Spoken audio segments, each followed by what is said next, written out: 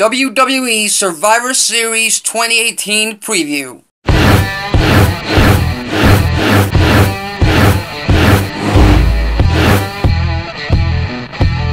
Welcome back to the ACB Wrestling Talk channel, your main source for wrestling news, topics, discussions, previews, all that kind of good stuff.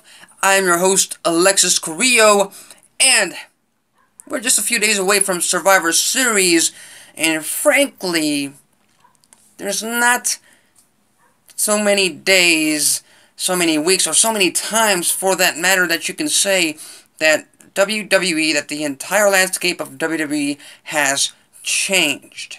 Now, I'm not going to go as far as to say the entire landscape has changed, but most of the main parts involving WWE have changed in the past few days due to some certain circumstances. But now, the entire Survivor Series card has been flip-flopped around. Now, Survivor Series is taking place this Sunday in Los Angeles, California. So let's get right into the preview and predictions for each of the matches. The Cruiserweight Championship is on the line. This is the one match where it's not brand versus brand, where Buddy Murphy puts his title on the line against Mustafa Ali. One thing that I'm going to be honest with you is the fact that I do not watch 205 Live. I'm not interested in watching 205 Live because it's mostly geared towards wrestling and not so much story and character development. That's what I've gotten from watching 205 Live in the past. So, in terms of this match, I'm going to go with Buddy Murphy retaining his Cruiserweight Championship. He just won it at Super Showdown. So, he retains this Sunday at Survivor Series. Now, heading into the main topic, or the main plot for this entire Survivor Series pay-per-view is brand versus brand. Brand supremacy on the line, Raw versus SmackDown, and we've got ourselves 7 inter-brand, inter-promotional matches lined up for Survivor Series this Sunday. We've got ourselves the ridiculous SmackDown Tag Teams, or SmackDown 5 Tag Team Elimination Survivor Series match, whatever. Brand versus brand, it's tag teams, it's a team of tag teams from SmackDown versus a team of tag teams from Raw. On SmackDown, we've got the Usos, the New Day, Sanity, you haven't seen them in quite a while, the Good Brothers, the same with them, Colognes, even more, facing off against the team captain on the Raw side of things, Bobby Roode and Chad Gable. That's weird that they're the team captains. We've also got the B team, Go Go Go. We've got the Ascension, the Revival, and Lucha House Party. Okay, so those 5 tag teams on each side face off each other, and we are essentially going to have 10 men on one corner of the ring versus 10 men on the other corner of the ring. This match to me is very simple. Who's going to come out with the victory? And to me, it's going to be the SmackDown Live side of things, because they've always had, well, in terms of SmackDown, they've always had the best tag team division in WWE. And really the only downside of having SmackDown win is the fact that, like I said, the Colognes, Sanity, and the Good Brothers haven't been a part of WWE television in months. So that's the only downside I see to them actually winning, but I do believe that they are going to get the win regardless. So that's 1-0 for SmackDown Live. Let's head over to the other. Let's finish off with the tag teams. The Bar, the SmackDown Live Tag Team Champions, The Bar, made up of Cesaro and Sheamus with the Big Show, face off against the brand new Raw Tag Team Champions, the Authors of Pain, Akam and Razor, accompanied to the ring by their manager, Drake Maverick. Now, a lot of people will bring up the fact that if, it's pretty much a 6-man tag with the managers on the outside, and if you look at it that way, then the Bar has to come out with the victory. because they've got the Big Show, who is essentially almost 3 times as big, if not more, than Drake Maverick. But even then, even if you take both managers out of the equation, I would still give the Bar the win because they are the best tag team out of the two. They have had a longer reign with their tag team titles than the Authors of Pain have right now. And I think essentially the Authors of Pain losing to the Bar because of the Big Show at Survivor Series isn't that big of a loss. So I give this to the Bar. Meaning SmackDown Live is up 2-0 to Raw. Here's where it gets a little bit more interesting. Matchups. Another match that hasn't been built up as much, that a lot of internet wrestling fans are looking forward to because of the 2 men involved. But in terms of booking on both sides of the equation, it's pretty lopsided towards Raw. We've got Shinsuke Nakamura, the United States Champion, in case you didn't realize that, in case you haven't been reminded of that, he is still the United States Champion.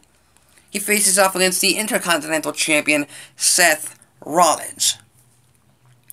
And just want to point this out from last night on SmackDown Live. I love that Nakamura segment backstage about how sad he was because Rollins wasn't thinking about him.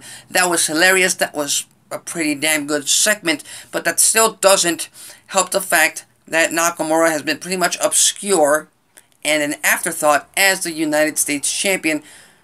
And, you know, just by being there, the U.S. title itself has been an afterthought, which is not good booking on their part. So, one thing that's going to surprise you is that Nakamura gets the win. I think Shinsuke Nakamura walks out with the win against Seth Rollins for 2 reasons. Number one, I firmly believe Dean Ambrose is going to have a lot to do with the decision of this match. I think Ambrose could come out and interfere or at least distract Rollins, and allowing Nakamura to hit the knee to face for the win. But number two, if you want to jumpstart the US title, and by essence Shinsuke Nakamura, back into, for lack of a better word, prominence on a SmackDown Live brand, you have him beat one of the best professional wrestlers on the WWE roster, and that being Seth Rollins. It's not a 100% fix-it for Nakamura. They still have to do a lot more with Shinsuke and the US title to bring them back up to speed to where Nakamura was on the road to WrestleMania. But I think it would be a great first step into allowing Nakamura and the US title back as a prominent part of SmackDown Live, which is where they should be. So, with those results, SmackDown Live is up 3-0 against Raw. So, here's the question: can Raw make a comeback? There are 4 matches left on the card, and they need to win all 4 to get the win. So, with that said, let's go on to the women's side of things. The Women's Survivor Series Tag Team Elimination Match. The Raw side of things has Natalya, Nia Jax, Tamina, Mickie James, and Ruby Riott in their team. Of course, the team captain is Alexa Bliss, even though she won't wrestle. They will also be accompanied to the ring by Alicia Fox, maybe, by Sarah Logan, and by Liv Morgan because of their alliance with the Riott Squad and Ruby Riott. And they're facing off against a team of Naomi, Asuka, Carmella, and Sonya Deville, and a final SmackDown member yet to be determined, being as Charlotte Flair, who was apparently initially planned to be the team captain of SmackDown Live. Well, she's moved up in the card. So it's pretty simple for me. Even if they were to add someone else on the SmackDown side of things, well, and if you ask me, I think it's going to be Mandy Rose. Because it's either Mandy Rose, one of the Iconics, or Lana. I have to go with Mandy Rose right there. But I think the team Raw gets the win, and they get one win on their side of the thing, on their side of the column, on their side of things, and now it's 3-2-1. As far as who are the survivors on the Raw side of things, it's simple, it's easy. There are going to be 2 survivors, and that's going to be Nia Jax and Tamina. You've got to build them up, because there are a lot of rumors going out there that WWE is introducing Women's Tag Team Championships, possibly champions being crowned at WrestleMania in April. Possibly. We'll have to wait and see. So, 3-1, SmackDown Live still on top of this entire thing. Then we go into the women versus women match. Unfortunately, we can't say champion versus champion, because if you heard the news, Becky Lynch was injured during her whole invasion of Monday Night Raw. She cannot compete this Sunday at Survivor Series. So the whole Becky Lynch versus Ronda Rousey that everyone wanted to see, well, it's not going to go down. Now, Becky Lynch appeared last night on SmackDown Live, and she chose her replacement.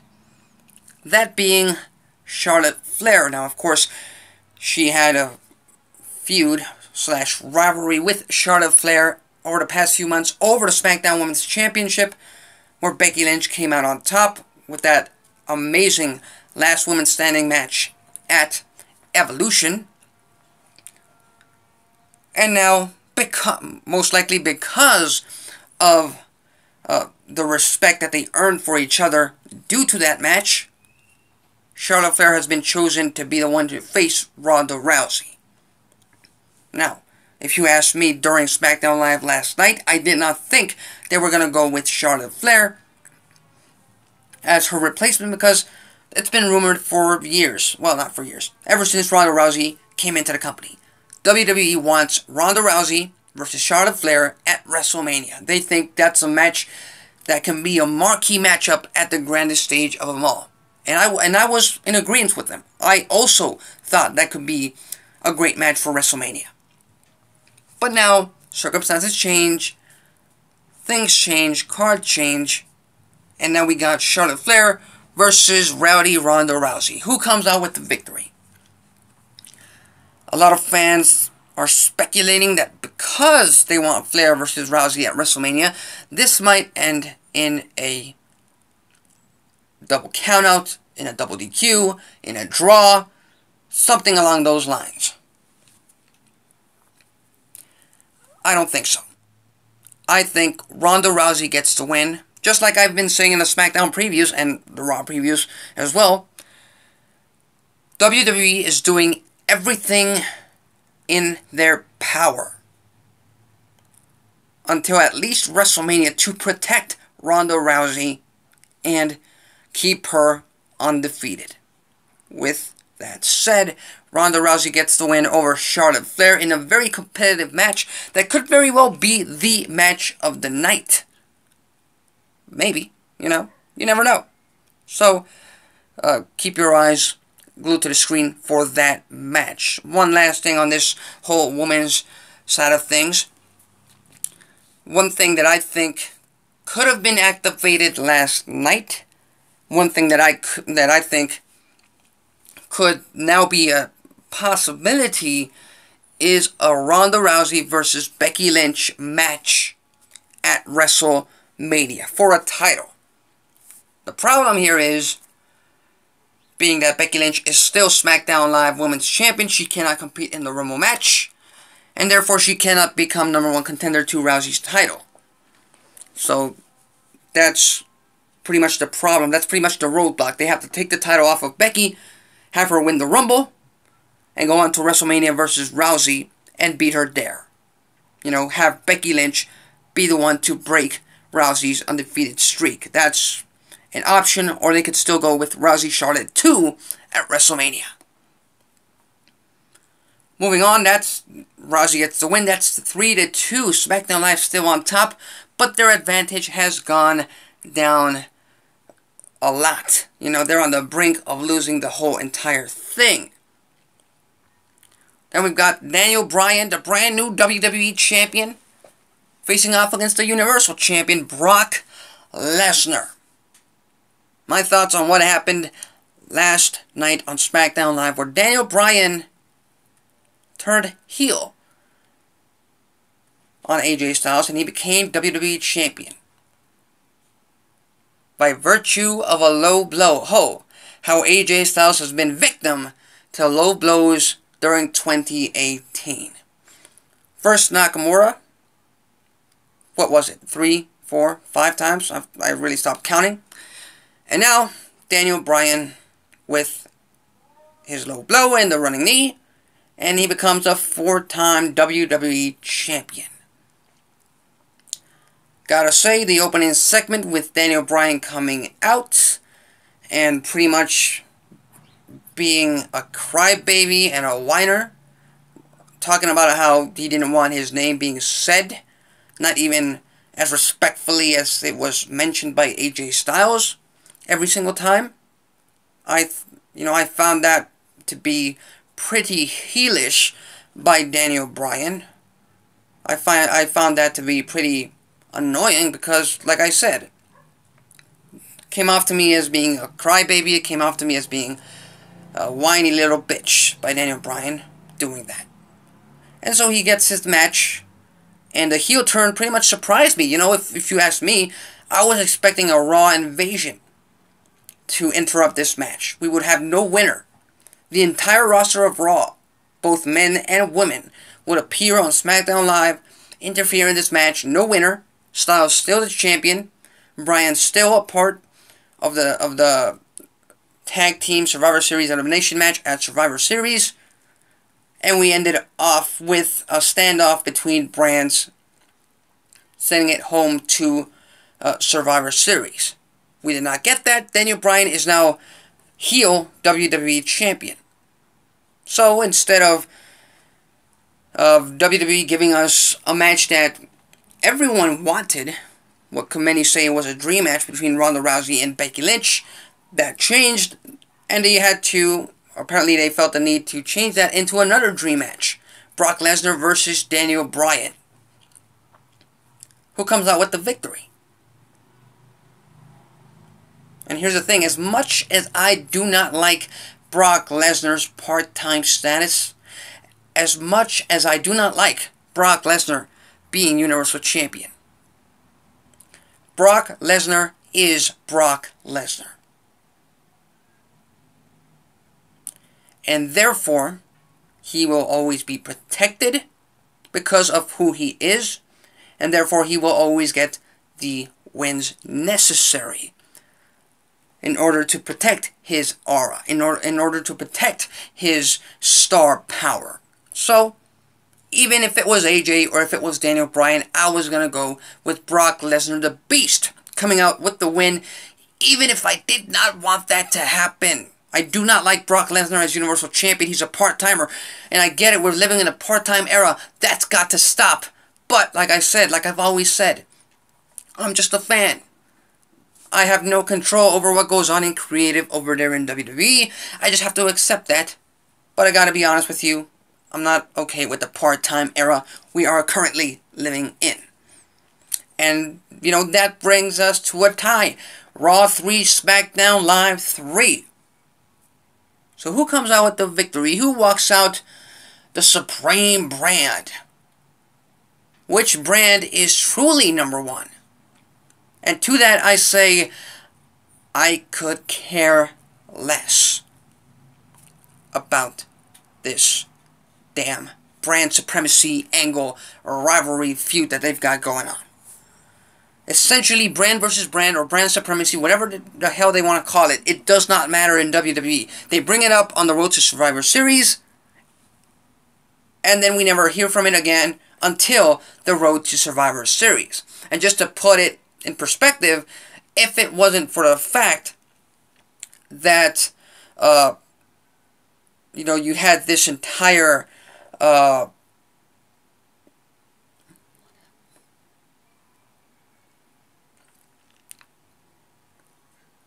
unfortunate Roman Reigns situation of him having to take a leave of absence because of the much more important battle he's dealing with these days, we would have never had brand versus brand at Survivor Series. That was a rumor.